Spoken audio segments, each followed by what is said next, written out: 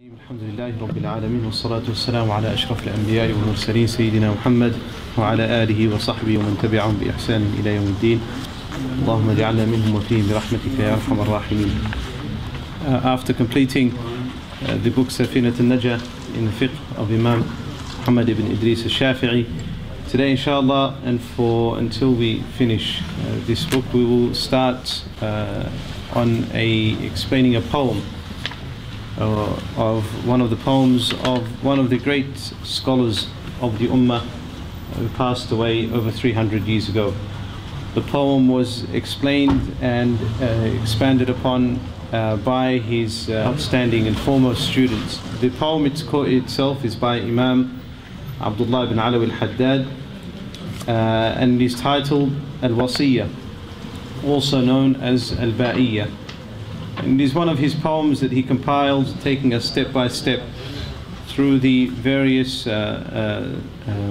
steps that a person needs to take in his drawing nearer to Allah subhanahu wa ta'ala. And it is truly a beautiful, concise and very practical poem to be applied. Imam Abdullah ibn Alawi al-Haddad is one of the scholars who was born in the year 1044 Hijri. The 1044 Hijri. He was born in a village that was then on the outskirts of Tarim, a city in the south of Yemen, in the area that is known as Hadramaut. The city itself was known as a city of scholars and a city of the pious and the righteous. And any person who reads through the books of Islamic geography on the chapter on Tarim, it is identified there as a city of knowledge and a city of the pious and the righteous. Yemen in general is a place where the Prophet ﷺ made dua for, and Yemen and Sham, may Allah alleviate their burden, alleviate the burden of the people of Sham and all of the Muslims. The Yemen and the Sham are specifically blessed places, as is all of the land, but the Yemen and Sham specifically are mentioned in the Ahadith. And if we look into the history, we find that they are places and centers of learning from which many of the learned scholars of the Ummah have come forth, and centers where the deen has been preserved over the ages. So he was born in the city of Tarim, which is in the south of Yemen, and from a family that was also known and for its piety and righteousness. They are known as the Bani Alawi, the children of Alawi, who resided in Tarim, who traced their lineage back to the Prophet sallallahu alaihi wasallam through his grandson Sayyidina al-Husayn radiyallahu anhu wa ardah. And so his family was a family of piety and righteousness, and the city in which he was born was also known for its piety and righteousness and the knowledge therein. But the Imam was amongst his peers and amongst his family identified and distinguished from a young age to be of a person who was naturally inclined towards attaining degrees, high ranks and degrees of spirituality. From the age of about 4 years old, Imam Haddad contracted a disease, smallpox, and he lost his eyesight as a result of that. And while he lost his eyesight, his physical eyesight, his insight, he never lost. Rather, that continued to grow. And despite his visual impairment, Imam Haddad continued to interact and as any other child would in life. And by a very young age, prior to the age of 10, he had memorized the whole of the Quran. And in fact, at that young age, he had made it a habit that after he would go to study his Quran with the teacher in the masjid after Fajr until sunrise. After sunrise, he would leave the place of Quran and go from masjid to masjid in Tarim. And in every masjid he would pray 2 rak'ahs of duha, which resulted in 200 rak'ahs of duha every morning. This is as a child. That's something that he did. That was the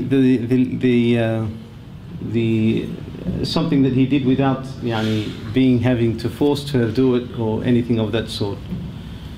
He continued, and he had a lot of effort on his part in ibadah and in seeking of knowledge, to the extent that his parents and his grandparents were concerned. His grandmother was concerned for his health, that he was exerting too much effort, too much mujahada. So they asked him to slow down, to take things a little easy. So he took things a little easier, but he continued to pray his 200 rak'ahs of duha. That was the thing that he didn't leave. By the age of 17, he married, and he began to teach. By that age, the age of 17 years old, he had reached a degree of knowledge whereby he was able to teach. And in those years of youth, he would go with a few friends of his. There were 3 or 4 of them who were companions in studying and seeking knowledge. They would go from teacher to teacher and study. They would go on the outskirts of the city, in the valleys and up in the mountains, with their books and read their books of fiqh, revise with one another, as well as their memorization of the Quran. They would go and read to one another their Quran. And sometimes he would go by himself to spend that time in seclusion and in the seeking of knowledge. As we said, by the age of 17, he began to teach in his city of Tarim, and he continued to teach until he went for Hajj. When he came back from Hajj, he settled on the outskirts of what is now inside of that city of Tarim, but then was on the outskirts of Tarim in an area that is called Al-Hawi. And he settled there, and he established his masjid that is still there now, and his house where he lived in. And he continued to teach and write books and concern himself with the matters of da'wah, calling people to Allah subhanahu wa ta'ala through both letters and through himself moving around, and by teaching those students who came to him to seek knowledge from him, until he passed away in the year 1132 Hijri. The 1132 Hijri. This is very briefly the life of Imam Al-Haddad. There is a book that is compiled about his biography. It's called the Sufi Sage of Arabia, I think it's called.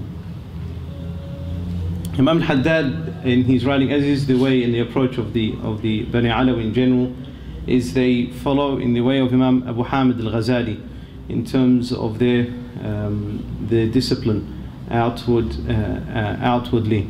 conforming to the Sharia, to the utmost.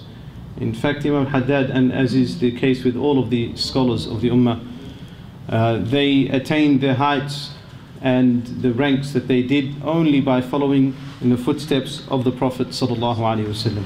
And the more they followed in the footsteps of the Prophet ﷺ, the greater they were, both in their private application, in the knowledge that they sought, and in spreading the da'wah and shouldering the burden and the responsibility of the Prophet ﷺ by conveying the da'wah. And so Imam al-Haddad, he says that towards the end of his life he grew his hair to beyond his earlobe, and he said that there is not a sunnah of the sunnahs of the Prophet ﷺ except that I have applied in my life, and there was only this one sunnah of growing the hair, and this was the only sunnah that remained. And now I am in hope that all of the sunnahs of the Prophet ﷺ I have applied in my life. He passed away after he fell ill with a sickness. And the reason he fell ill, he would say that the reason he became ill was because Allah subhanahu wa ta'ala had disciplined him. On the night of the 26th of Sha'ban, he went to visit the family of one of his wives with the intention of Silat al-Rahim. And he said this was a night that the Prophet ﷺ used to spend in ibadah and tahajjud. And his intention was also ibadah, but it wasn't the ibadah that the Prophet ﷺ did on that night. And he said, as a way of discipline, Allah subhanahu wa ta'ala disciplined me with this illness. And he ended up passing away as a result of that illness. But the point being is that he was able to identify that area that he had missed one of the sunnahs of the Prophet ﷺ. One of us, if we were to perhaps try to look into our lives and identify the sunnah that we are missing, because of which calamities or difficulties befall us, then we would find that it's probably our whole life that is the cause of that. But these are people who observe their every moment, their every breath in piety and righteousness. And he passed away while his student, the one who explained the Wasia, that we'll be reading, the book from which we will be reading, Al-Mawarid al-Rawiyya al-Haniyya, he was reading on him from Muwatta of Imam Malik. And as he's reading the Muwatta to his teacher passes away in the state of seeking knowledge and teaching knowledge. This is narrated of many of the pious scholars of the Ummah, that on their deathbeds they would ask for the students to read on them, or they would be discussing a mas'ala of knowledge. And they say that I would like to meet Allah subhanahu wa ta'ala on the Day of Judgment in the state of seeking knowledge or teaching knowledge. That is the state that I would like to meet Allah subhanahu wa ta'ala in on the Day of Judgment. And no doubt that it is one of the greatest means of drawing nearer to Allah subhanahu wa ta'ala is seeking knowledge with a proper intention. His student, Habib Ahmad bin Zain al-Habshi,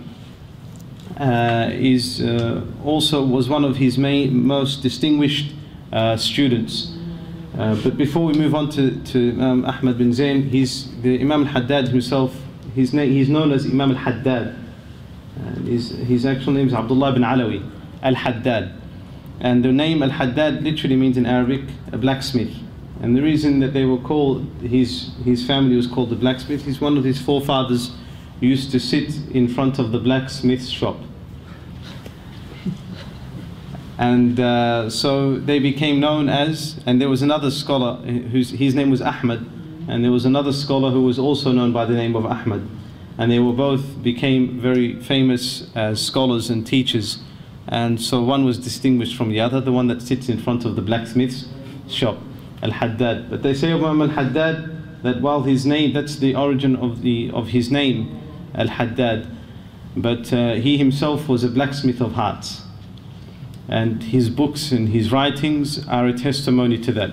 And any person who reads and studies the books of Imam Haddad finds in them a certain barakah, that when one reads the books, his books that were compiled by him, you find a desire to do good and a desire to increase in one's ibadah. All it needs is for one to read those books. And this is the result of the intentions of those great scholars who compiled those books. They compiled them with great intentions and great sincerity. And therefore, the Ummah continues to benefit from their writings generations on. Otherwise, there were many books in the Islamic library, many books that were written on similar subjects, but the difference is in the intention of the author and the sincerity of that author. And likewise, you find two people who put in the same effort in doing the same outward action in terms of inviting people and teaching people, but one has a greater effect than the other. And the statement is true of Imam Malik ibn Anas, the founder of the madhab that is attributed to him, Imam Madhab al-Maliki. When he wrote his book Al-Muwatta, the same Muwatta that we just mentioned earlier, when he wrote his book Al-Muwatta, there were many other scholars in his time who wrote books that were similar in nature and type to the Muwatta of Imam Malik, in that book of hadith, and with it some commentary of fiqh. And there were a number of scholars in his time who wrote books similar in style to his book and with the same name as well. So one of his students said to him, "Why do you write a Muwatta when others have written books like this? Why are you putting so much effort into this?" As though to say that it is futile, considering so many others have done that same thing. So he said one statement, he said, "What is for Allah remains. What is for Allah remains." That's all he said. And the only book that remains is the Muwatta of Imam Malik. And the rest of the books, we only know of them because of this incident. That there were other books that were written that were similar to the Muwatta of Imam Malik. So this is the barakah, and the people benefit from that book from then until today. over 1,000 years, and people are benefiting from that book. And all of that reward goes back to Imam Malik ibn Anas. And likewise the books of Imam Al-Haddad, not only his books, but also in his awrad that he compiled. And Imam Al-Haddad's awrad are merely a compilation of the awrad of the Prophet ﷺ. He was very strict in this regard, in his adherence to the Sunnah. In his adherence to the Sunnah. He stuck to the Sunnah of the Prophet ﷺ in everything. And in his compilations, in his awrad, what he did was he compiled the awrad that were narrated in the books of the Sunnah. And he organized them in a way that was accessible to the people. And one of the famous awrad that is very well known in many parts of the world is known as Ratib al-Haddad. And the Ratib of Imam al-Haddad is read all over the world. Some places they read it and they don't even know who is the author. Particularly in South Africa and in Cape Town, when the Cape Malays were taken from the Malay archipelago as prisoners by the colonialists, the Dutch colonialists, to South Africa, to Cape Town. They prohibited them, so I'm told by some elderly South African brothers, that they were told by their parents that when they were first brought out, they were prohibited from salah, prohibited from any form of ibadah in congregation. So what they would do was they would sing Ratib al-Haddad. And this was the word, they knew this word. And when the colonialists would ask them, what is this? They said, these are traditional songs. It was Ratib al-Haddad, and they continued. Until now in South Africa, they know that I think they call it Al-Haddad. They have weekly gatherings where they gather and they recite. And it's a compilation of the ahadith, of the awrad that were mentioned by the Prophet sallallahu alaihi wasallam. And in it is great barakah. The other very famous one is Al-Wird al-Latif, that to be the adhkar of the morning and the evening. Recently also translated to English. Also a very great compilation, and he summarized that it takes about 10 minutes to read. Those adhkar from the Sunnah that he compiled in that order and manner, it takes no more than 10 minutes to read. But it was a summary of his own wird, which took about an hour to read. But he said, I simplified this for the commoners. And nowadays, most commoners find that difficult to read as well. وَلَا حَوْلَ وَلَا قُوَّةَ إِلَّا بِاللَّهِ. Imam al-Haddad's writings are definitely of great effect and influence. And as we said, any person who reads them finds in himself a desire to improve, and a desire to ascend, and a desire to draw nearer to Allah subhanahu wa ta'ala. And that is the barakah of those writings and the barakah of the intentions of this great Imam. This was his poem that he wrote, a 49 verse poem, and it was a poem that he liked himself a lot, and he would ask for it to be recited to him often, because it's very concise and it brings about all of the steps, as we will see inshallah as we go through the poem together. And he called it the advice, he called it the Wasia. And it starts with Al-Wasiyati laka ya dhal fadli wal adabi, my advice to you, O virtuous and well-mannered one. And so in our reading with this Wasiyah, we intend inshallah that we are included amongst those who give advice and receive advice for the sake of Allah subhanahu wa ta'ala, and are thereby of the successful ones, those whom Allah subhanahu wa ta'ala mentions in the Quran. وَالْعَصْرِ إِنَّ الْإِنسَانَ لَفِي خُسْرٍ إِلَّا الَّذِينَ آمَنُوا وَعَمِلُوا الصَّالِحَاتِ وَتَوَاصَوْا بِالْحَقِّ وَتَوَاصَوْا بِالصَّبْرِ. That by time all people are in loss except those who believe, do righteous deeds, وَتَوَاصَوْا بِالْحَقِّ وَتَوَاصَوْا بِالصَّبْرِ, and they advise one another. And the word here means that they give advice and receive advice. So we hope that we are included in those who receive the advice of the Imam. And in receiving the advice, we intend to apply the advice and to spread the advice of the Imam, inshaAllah ta'ala. Habib Ahmad bin Zayn al-Habshi was born in the year 1069 Hijri. In the year 1069 Hijri. Also known from a young age for his inclination towards ibadah and towards drawing nearer to Allah subhanahu wa ta'ala, and he had a very strong desire for seeking knowledge. He was actually born in a town a little bit not so close from Tarim, more than 100 kilometers away from Tarim. Nowadays it doesn't sound very far, but in those days it was very far, further than anywhere you can go by plane from Australia. 100 kilometers means a 3-day journey. But he had a very strong desire to study and to seek knowledge. So he studied under his father, and he studied under other scholars as well in his town. But that did not suffice him, and he began to travel to Tarim and study from Tarim, from the scholars of Tarim. And amongst them was Imam Al-Haddad, whom he first started to read and study under at the age of 23 or 24, around about that age. And he continued to study under Imam Haddad until Imam Haddad passed away. In fact, he was reading the Muwatta when Imam Haddad passed away, and his own age at the time was 63. Imam Haddad's age was 82. So he continued to study knowledge from the age of 24 until 63. He's seeking knowledge, reading. And Imam Haddad says of his student Ahmad bin Zayn, he said of him that Ahmad bin Zayn only reads for the sake of barakah. As for the knowledge, he already knows it.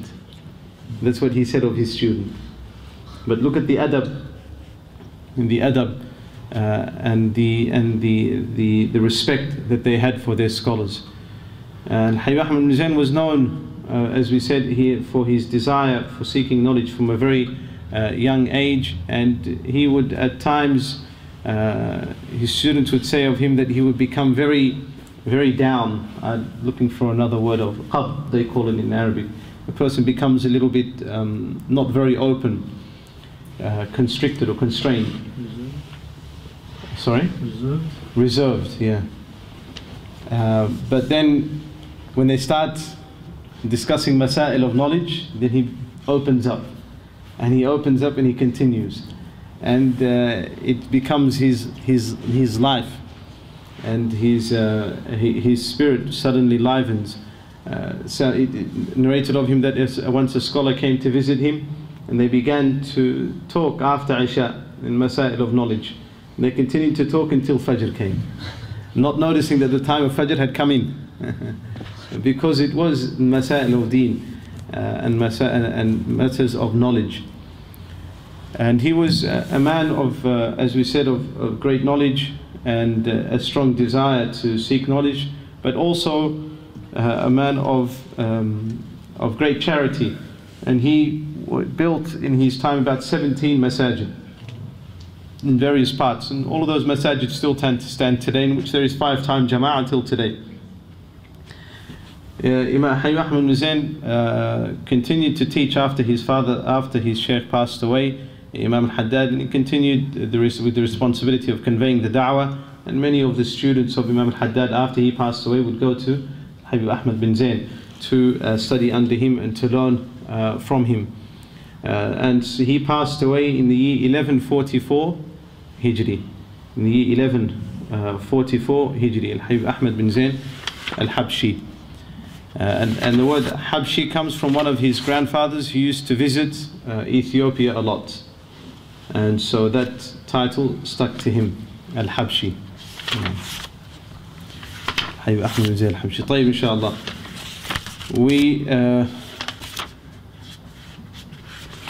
Inshallah, we'll read a little bit of the introduction of Ahmad bin Zayn for the poem. Bi-idhnillah, next week we'll have a translation of the poem available to the brothers and to the sisters, inshallah, that they can follow. The book itself has not been translated into English, so we'll be going through his explanation, inshallah, Ahmad bin Zayn's explanation. It says, all praises to Allah subhanahu wa ta'ala, a praise that corresponds to his blessings. And he continues to ask Allah subhanahu wa ta'ala for dua, testimony of faith, and sending blessings and praise upon the Prophet sallallahu alaihi wa alihi wa sahbihi wa sallam. Then he goes on to mention some of the virtues of his teacher, Imam Abdullah bin Alawi al-Haddad. of which Habib Ahmed bin Zain al-Habshi was known to be extremely attached to his teacher, and he had a great deal of respect for his teacher. And he says of him that we hope that that he is included in he says rather that it is true, it truly applies to him, to Imam Haddad, what his grandfather, the Prophet ﷺ, said, that Allah subhanahu wa ta'ala sends at the head of every 100 years someone to revive the affairs of the ummah once again. And also the hadith of the Prophet ﷺ, that the ulama of my ummah, are like the prophets of Bani Israel. And he says that in every generation of my ummah there are the upright members of my family who preserve this deen and who repel away from this deen any misconceptions that may have developed or deviations that people may have created around the deen. And so here in these hadith that he mentions, now in the first hadith that we mentioned, this is narrated by Abu Dawood and Al-Hakim in his Mustadrak, the known hadith that Allah subhanahu wa ta'ala at every 100 years Allah subhanahu wa ta'ala sends a person that revives the affairs of the ummah. And some of the scholars of the ummah, there is agreement about as being revivers of the deen. And some revivers were regional and some were universal. And many of the scholars, the students of Imam Haddad and others, have identified Imam Haddad as being the reviver of the 12th century Hijri. Wallahu ta'ala a'la wa a'lam. Another whom they mention is the likes of Imam Nawawi and Imam Abu Hamid al-Ghazali. These are all considered to be revivers of the deen by many of the scholars. And some scholars have compiled booklets about the revivers of the deen over the generations. The second hadith that was mentioned, that the scholars of my ummah are like the prophets of Bani Israel. Ulama ummati ka anbiya'i Bani Israel. This hadith is Imam Suyuti considered it to be an authenticated hadith, and he said that while this hadith individually may not be authenticated, however, with other shawahid, with other hadith that are narrated, the meaning of the hadith is correct. That was what Imam Suyuti said in his book Kashf al-Khafa. And in this hadith, there is an incident that the scholars generally mention when they mention this hadith about Imam al-Ghazali. And the story is narrated that Imam Abu al-Hasan al-Shadili saw in his dream. He saw in his dream that the Prophet ﷺ was in Bayt al-Maqdis. May Allah subhanahu wa ta'ala protect Bayt al-Maqdis, preserve it, and allow us to see the day when it becomes free once again. When in Bayt al-Maqdis, Imam Abu al-Hasan al-Shadili, in his dream, he sees the Prophet ﷺ, and with him is Sayyidina Musa and Sayyidina Isa. And Musa alayhi salam says to the Prophet ﷺ, he says, you said that the scholars of your ummah are like the prophets of Bani Israel. Can you show me one of these scholars? So the Prophet ﷺ calls for Abu Hamid al-Ghazali. So Imam al-Ghazali comes and he sits in the presence of the Prophet ﷺ, and Musa alayhi salam asks Imam al-Ghazali, he says, what is your name?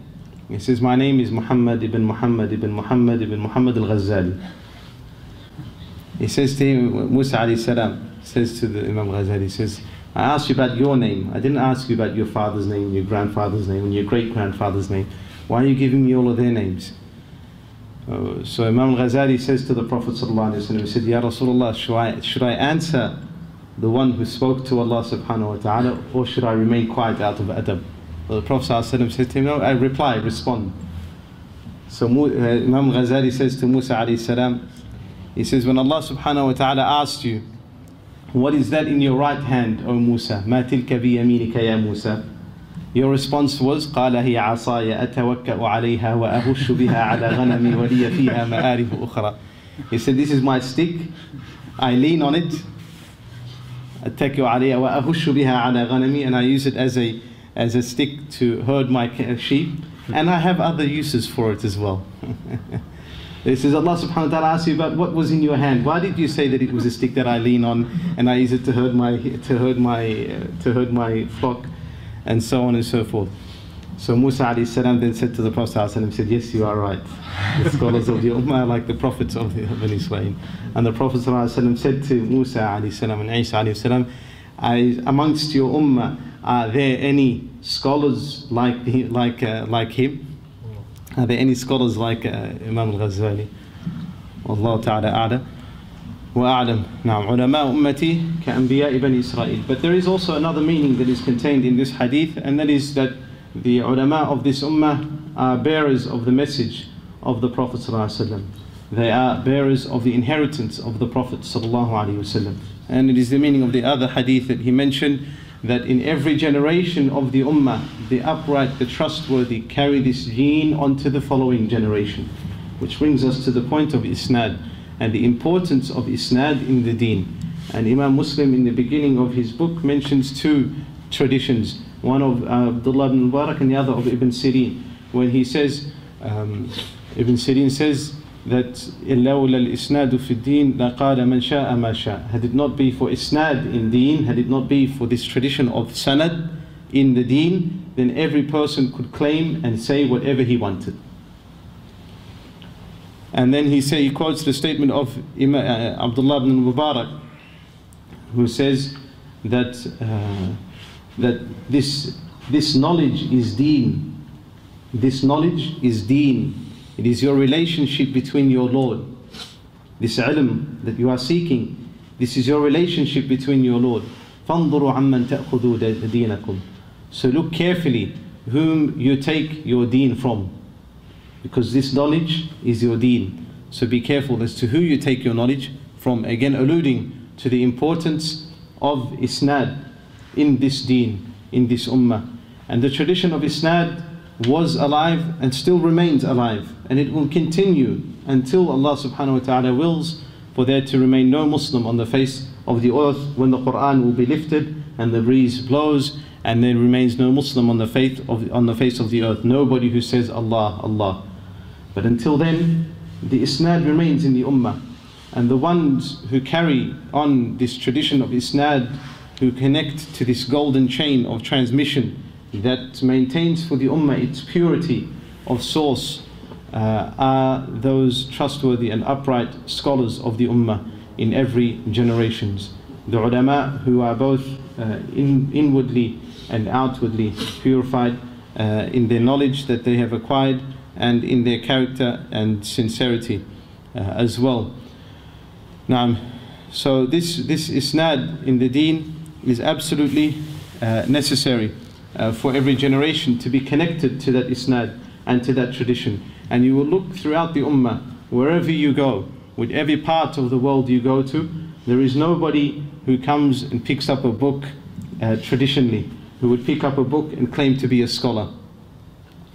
They regarded this as something of very, very weighty and very burdensome, even though he may understand Arabic and even though he may be able to read. But never would he claim scholarship unless he had studied at the feet of great scholars, who had themselves studied under scholars, who had themselves studied under scholars, who had themselves studied under the scholars, until they reached the generation of the tabi'een, from the Sahaba, from the Prophet ﷺ, the Prophet ﷺ, from Jibreel alayhi salam, from Allah subhanahu wa ta'ala. That's the chain. That's the chain of transmission, where a person can say that this is what Allah subhanahu wa ta'ala requires of me, and this is what Allah subhanahu wa ta'ala has prohibited me from doing. And so being connected to that isnad and looking into the chains of transmission is absolutely essential for the proper understanding of the deen. And without the isnad in this deen, then as Imam Muhammad ibn Sirin said, any person can claim whatever he wants to claim. Any person then comes to the Quran and begins to interpret the Quran according to his own whims and desires, without this tradition of isnad, in whatever his desire wants of him, whatever the political situation requires of him, whatever his hawa wants of him, he interprets the Quran accordingly, taking the Quran completely, taking the Sunnah completely out of context. There is an example of this. It's a little bit extreme, but it's an example of how distortions can happen. This was told to me by students of knowledge when we were studying in Pakistan, who went to an outlying village on the coast in Pakistan, and they said that they got to the village, into the masjid to perform the salah, and there was a group of people at the back of the masjid who weren't performing jama'ah. But when the jama'ah goes in ruku', they come and they join the salah, the jama'ah in ruku', and then they go back and sit at the back of the masjid. What's going on here? After salah, they went up to this group of these few people, and they said, "What are you doing? You know, what's this?" They said, "Allah says in the Quran, وَارْكَعُوا مَعَ الرَّاكِعِينَ." Our teacher said that Allah subhanahu wa ta'ala says in the Quran that perform ruku' with those who perform ruku'. So we do ruku' with those who do ruku'. That's what the Quran says. It's an extreme example. Na'am. But more subtle examples of this are common and prevalent. And our deen is our relationship with Allah subhanahu wa ta'ala. And the understandings of this deen are taken from this chain of isnad. And any person who introduces something, we say to him, where is your chain of transmission in that claim that you make? If it's your own understanding, then it remains your own understanding. But don't claim it is Islam. Don't speak on behalf of Islam. Don't claim that this is the deen. Say that it is your understanding. It's your understanding, that's your understanding. It contradicts the understanding of the scholars of the Ummah, and that remains your understanding, for whatever it's worth.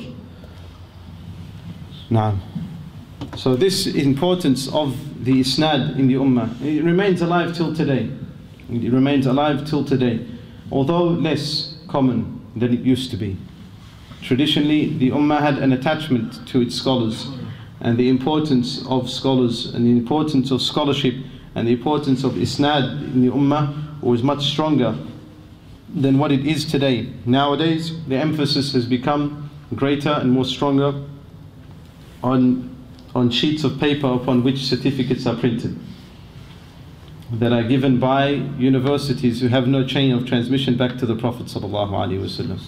A doctorate and a PhD and a master's all have their position, and we're talking about here about knowledge of Sharia. We're not talking about medicine or engineering or law or any other field. We're talking about the Sharia. The emphasis in the Sharia is not on a certificate that is given by Oxford or Cambridge or University of Sydney. That is not worth much in the eyes of Sharia. In fact, it is not worth anything unless it is substantiated with isnad, because isnad is the basis of our deen. That is the source of our deen, not what a university professor seeks to make us understand our deen tells us. Now, Imam Ahmad bin Zayn al-Habshi rahimahullah ta'ala, while he was very these ahadith that he mentions them about his teacher, but in his respect for his teacher, he also learned to respect not only his teacher but the scholars of the Ummah at large. And it is important to note that the teacher, the respect that Imam Haddad had for his teacher did not blind him from the greatness of the other scholars of the Ummah, and did not restrict him in benefiting from the other scholars of the Ummah. He mentions this in the following pages about his teacher, Imam Haddad, who took from more than 100 scholars were his teachers, including scholars from the Haramain and from Hadramaut, and any other scholar that he was able to correspond with in writing, he did. He's corresponded with them and benefited from all of the scholars that he could benefit from. And this was also true of Habib Ahmad bin Zayn al-Habshi. While he had great respect for his teacher and reverence for his teacher and love for his teacher, he also, as a result of that respect for his own teacher, he learned to respect all of the other scholars of the Ummah. And this is with the Prophet ﷺ and the companions who loved the Prophet ﷺ to the degree that Abu Sufyan says, I have seen, not Abu Sufyan, I forget his name, Sulh al-Hudaybiyah, the mushrik comes from Mecca to Suhail ibn Amr. He comes to come to an agreement with the Prophet ﷺ, and he goes back to his people and he says, I've seen the people all over the world. May not have even been Suhail ibn Amr, I take that back. Might have been another of the mushrikeen, I forget his name. When he went back to his people, he said, I have been to the kings of Persia in their palaces, to the kings of the Romans in their palaces, to the kings of Abyssinia in their palaces, but I have not seen a people revere anyone like the companions of Muhammad sallallahu alaihi wasallam, revere and respect Muhammad sallallahu alaihi wasallam. Such was their respect, but they learned from that respect for the Prophet sallallahu alaihi wasallam the respect for the other prophets. Before their love for the Prophet ﷺ, they knew no love for any other prophets. But after loving the Prophet ﷺ and respecting the Prophet ﷺ to that degree, they learned from that respect to respect all of the other prophets of the Ummah.